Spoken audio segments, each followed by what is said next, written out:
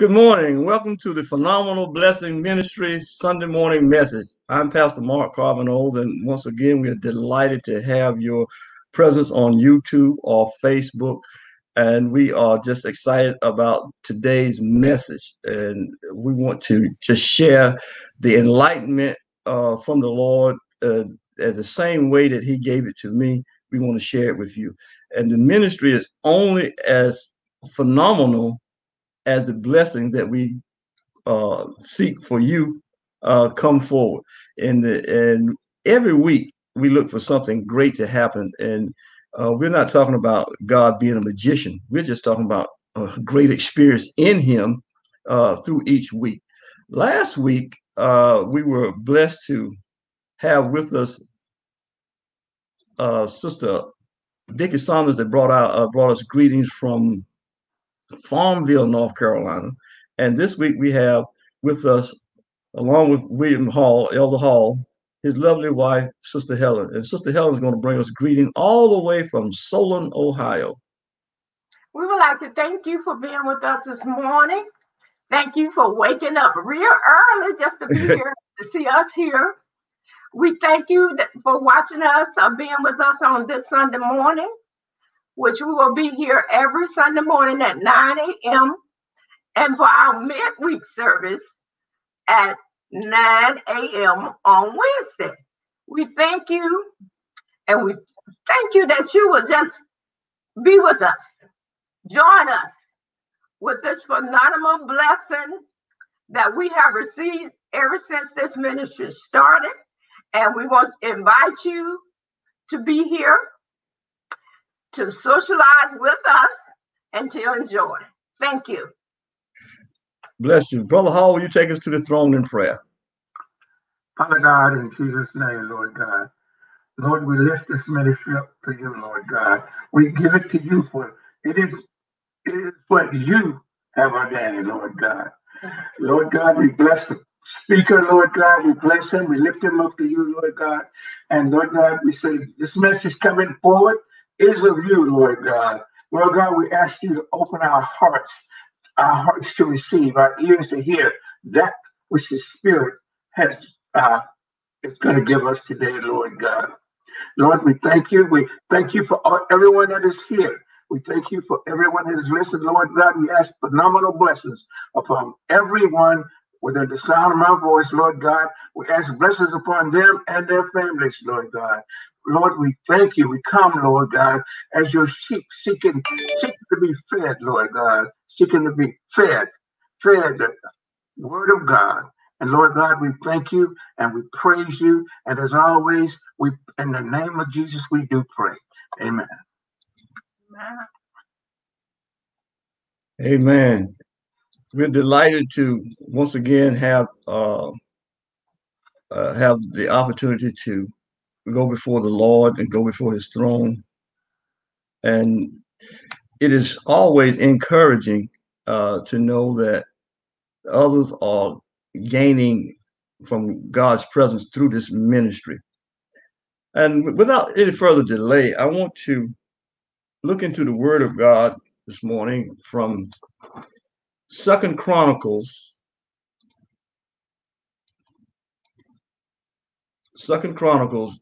the 34th chapter, verse 1, and Second Chronicles, the 35th chapter, verse 20.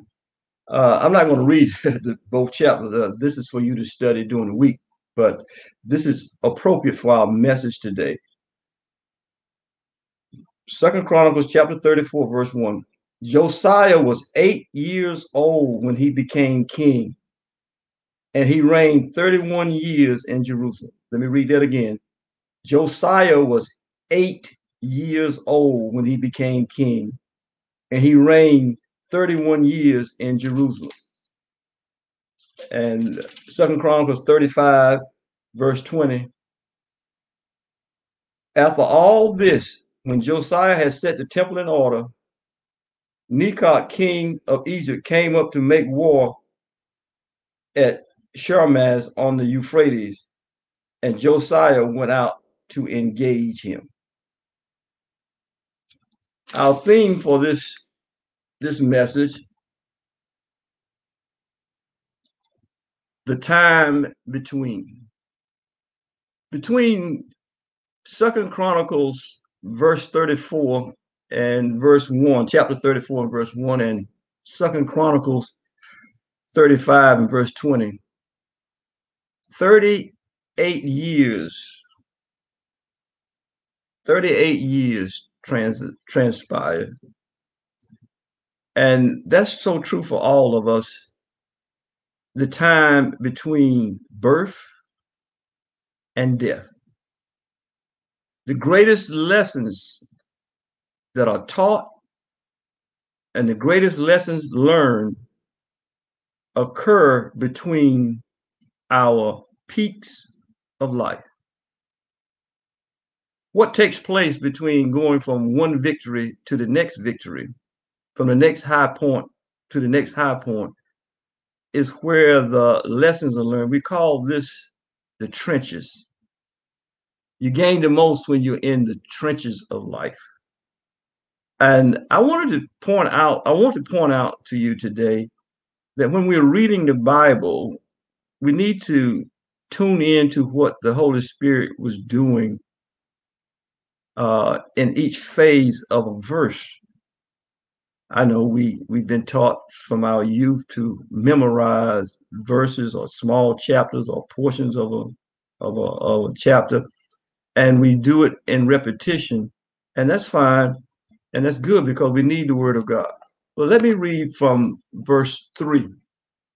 Just a brief passage just a brief moment from verse 3 of chapter 34. For in the 8th year of his reign. Now, mind you, from verse 1 to verse 3 in that same chapter, 8 years goes by. Let me read it so we can catch it now that the 8 years have gone by. Josiah was 8 years old when he became king, and he ruled 31 years in Jerusalem. And he did right in the sight of the Lord and walked in the ways of the Lord of his father and did not turn aside to the right or the left. For in the 8th year of his reign, while he was still a youth, 8 years went past. So we start at verse 1 with an 8-year-old lad. And by the time we get to verse 3, we have a 16-year-old king, still a youth, but he's been on the throne 8 years. So what took place in Josiah's life from verse 1 to the first statement of verse 3? He did what was right in the sight of the Lord, and he walked in the ways of his father David and did not turn aside to the right or to the left.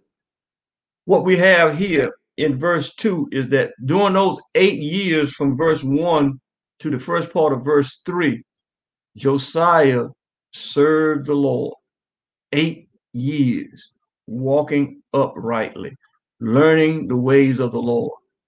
A high point for him would be being appointed king at 8.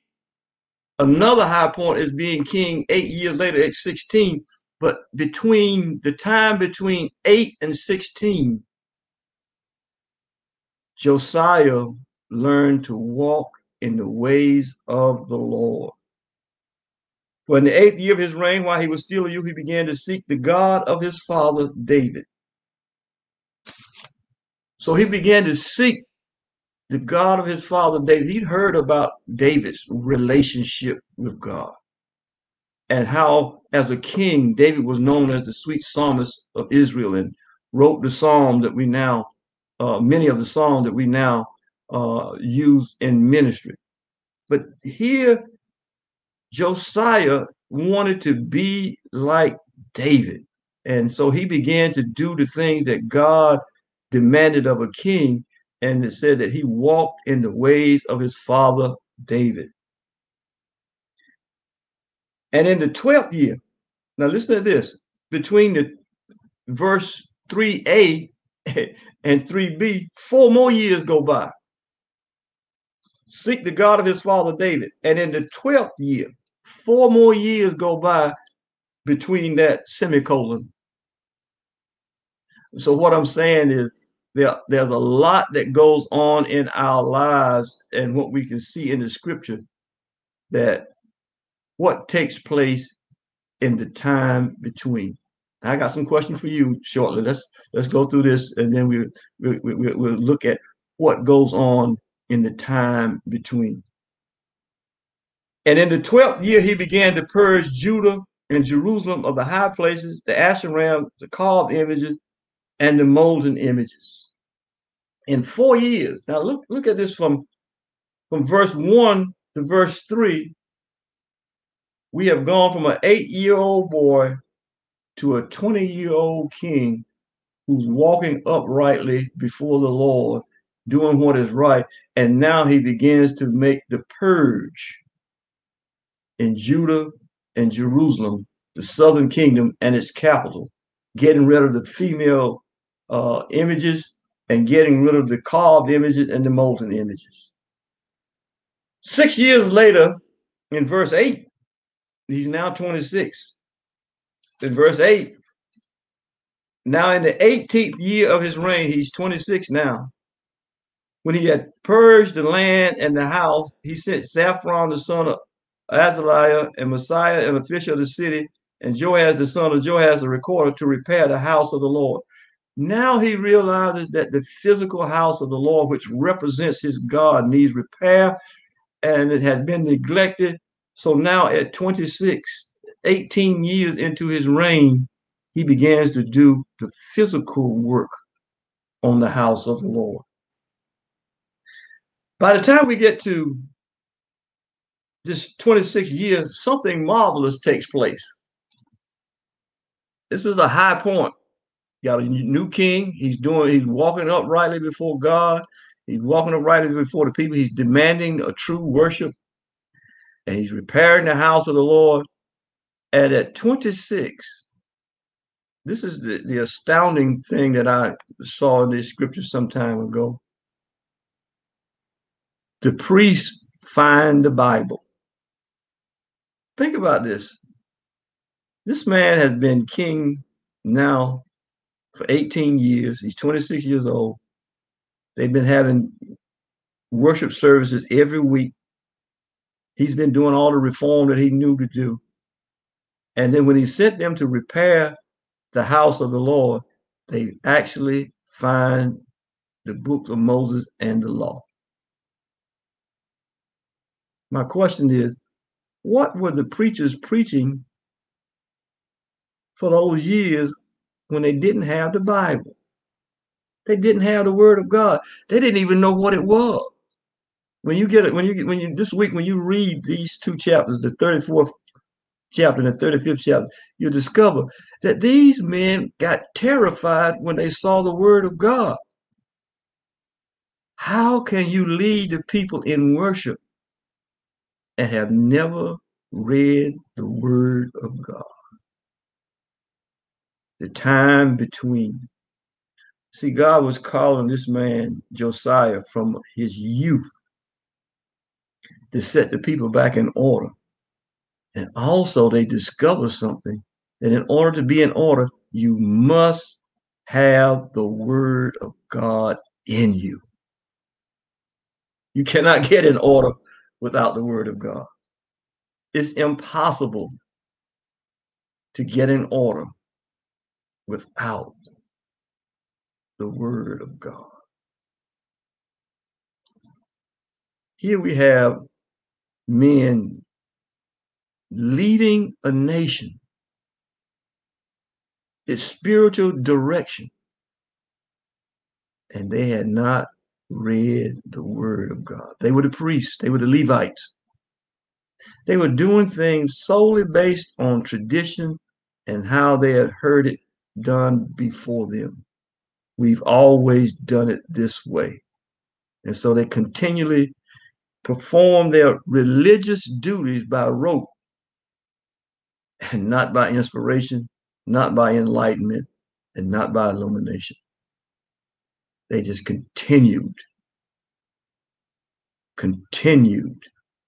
and continued without knowing who they were and what they were charged to perform. The time between these short scriptures that we've read, we find that we've gone from an 8-year-old boy to a 26-year-old reformer. 18 years. It took 18 years just to discover the Bible. It took 18 years to discover the book underneath the rule of a righteous king. So that means so many times leadership can bury what the people need to live by. What will enable a nation to grow, leadership can hide it. And until a reformer appeared, they had successfully hid the word of God from the people of God. In the 19th verse of the 35th chapter, let me get my glasses here. In the 35th chapter, the 19th verse. In the 18th year of Josiah's reign, the Passover was celebrated. The key to the Jewish faith, the key to the law that Moses received from God, the key to the message of the prophet was all about the Passover, the coming of the Messiah. And here they had no knowledge of what the Passover was until the book was discovered, and they celebrated the Passover in the 18th year of Josiah's reign. It's been a long time since they had served the Passover, long time since they had marked coming out of Egypt. And then finally, 13 more years go by. Listen to this. From 2 Chronicles 35:19 to the next verse, 2 Chronicles 35, verse 20. 13 years go by. The time between. And in those 13 years, Josiah made some alliances that cost him his life. Now, let me get back to us. And now. What has taken place in your life since January 1st, 2020 to September 12th, September 13th, 2020? A global pandemic has swept the world. Many businesses have folded. Millions of people have lost their income. Schools have closed as we once knew them and reopening in a hybrid model. Panic about socializing. New terminology has been introduced. Social distancing, self-quarantine, self-isolation. So many things have changed in the time between the New Year's Eve celebration and Labor Day in 1 year, 9 months. Before we get too harsh on the men that found the Bible, how many people prophesied something on New Year's Eve only to find themselves in a different world and what they had spoken no longer fit in the world in which we live? So the men who were conducting worship as the priests and the Levites in Judah and Jerusalem, prior to discovering the law in the book of the prophets, we find that there's a lot going on in the time between. And now I want to not make this a gloom and doom message. Can't do that anyway. It's the truth. I want you to just think solemnly. The psalmist writes, say, Selah, pause and think about this. The greatest points in your life were not the time that you learned your greatest lesson. It was the time between events that taught you how to love. It was time between events that taught you how to care for others, how to take care of others. Let me say it in this manner. It is in poverty that you learn to save. It is when you are without that you may learn to pray. It is in times when there are wayward things going on in your life that you learn to seek peace. It's in the humble stages of life that you can appreciate family and those who are closest to you. Oh, we have a marvelous opportunity to look at one man's life. And Paul writes to us that these things were written for our example, for our instruction. In 2 chapters, we get 39 years of a man's life in 2 chapters. Now, for my first question to you, how many chapters will your life fulfill? The most significant things that we find about Josiah was that he got off to such a marvelous beginning. So that leads me to know that someone close to him, mother, grandmother, uncle, mentor, taught him early that if you are going to lead the people, you are going to need the wisdom of God. What we're faced with in this current situation in our nation and in our world, it's easy to see that there's a void of wisdom, godly wisdom, coming out of our nation's capital or our state capitals or even our city halls. And therefore, all of us who know who is in control and who is sovereign and who is Lord and who is reigning and will always reign, we need to talk to him on their behalf. The time between the church's closing and whenever they may reopen is when you can learn your greatest lesson about a personal relationship with God right now.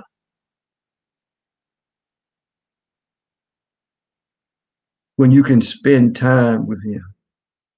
The time between when it looked like all was drying up, God has given the phenomenal blessing ministry its greatest growth and revealed its greatest potential.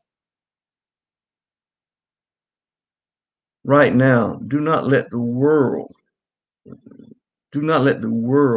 influence your thinking.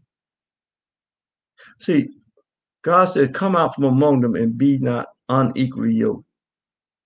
And so sometimes when the church or his children won't do what he says, he has to administer some chastisement. And so since we would not separate ourselves from the world, you couldn't tell that in many instances, the worship of the world and the worship in the church and separate them. And so what he had to do was shut down one so he could bring us out and bring us back to him and embrace him, embrace who he is and how good he is and how marvelous he truly is. The time between blessings is when you learn your greatest lessons. Let me repeat that. The time between blessings is the time that you learn your greatest lessons. Right now is as we pray and seek things from God, understand that you're in a learning experience while you're waiting for the manifestation. Don't get upset. Don't fall apart because it does not show up the next day. Know that the lessons are being taught. Let's think about this. We read in verse 3 and a semicolon, which we are taught in in our grammar classes, simply means to pause, but it's not the end of a sentence. There was a semicolon, and it was 4 years pause before the next word or the next chapter, next part of his life was experienced. What we are going through right now, let me see if I can sum this up in the next 2 to 3 minutes that I have. What we are going through right now is a semicolon. This pandemic is not the end. It's a semicolon for us to pause, selah, and think calmly about our presence and our relationship with our God. What have we had as our priorities? What was the number one things in our lives? What will we focus on? There's a semicolon called COVID-19 has shown up. It's causing us to pause and think calmly about our relationship with our Father first, our Heavenly Father. It's caused us to pause and think calmly about our relationships with our family, our children, our grandchildren. And if you're young enough and still blessed enough to have siblings, our siblings. Renewing relationships with extended family members. Because the time between our birth and our death is the only time that we will have to learn, to teach, and prepare others. Think calmly about this. Somebody prepared Josiah. We were introduced to him as an 8-year-old lad. And the next time we read and hear about it, he's ruled a nation. And he's now 16 years old. But at that point, the time between, he had learned to walk with God. So what we are going through right now, through this pandemic, is a time to learn to walk closer with God. Deacon Saunders, would you close for us in prayer? Father, in the name of your Son, Jesus, Lord, we come this morning thanking you, Lord, as we come to the close of another morning service. Lord, we pray that we have heard and that we will take it out and witness to dying men and women. Let them know that God is a good God, that God is a Savior, and that God is a healer, and that he have everything that we need. Lord, we need you, Lord, and we can't get along without you. Oh God, you've been so good to us, and you brought us, as many have said, from a mighty long way. And Father, we realize that you are not finished with us yet. So Father, we just want to say thank you this morning and bless those that are sick, Lord, wrapped up in pain, don't know which way to turn. Oh, the doctor done give them up, but Lord, let them realize that you are the one that got all power in your hand. And Lord, that when it's time, you know the time. No mistakes, that you'll call them home. And oh God, we just said thank you this morning. And Lord, continue to bless Reverend O's, Lord, as he bring the holy word to your peoples. And Lord, we just say thank you today and bless us and take us to another week. And let us meet here next Sunday morning. In Jesus' name we pray. Amen. Amen. I want to just share briefly that next week we'll be back on Sunday morning at 9 and also Wednesday morning at 9. But we're starting on October the 1st. Mark your calendars. Give you a couple of weeks to get ready. October the 1st at 7 o'clock p.m. And you'll be hearing from him through email or text message and call. And we're going to have the Phenomenal Blessing Midweek Bible Study starting at 7 o'clock p.m. on Thursday evening, October 1st. And until next, Wednesday morning, 9 a.m. I don't want to get ahead of myself. We will be here for our midweek blessing. It's Wednesday morning at 9 a.m. Until then, God bless you and see you on Wednesday. Man.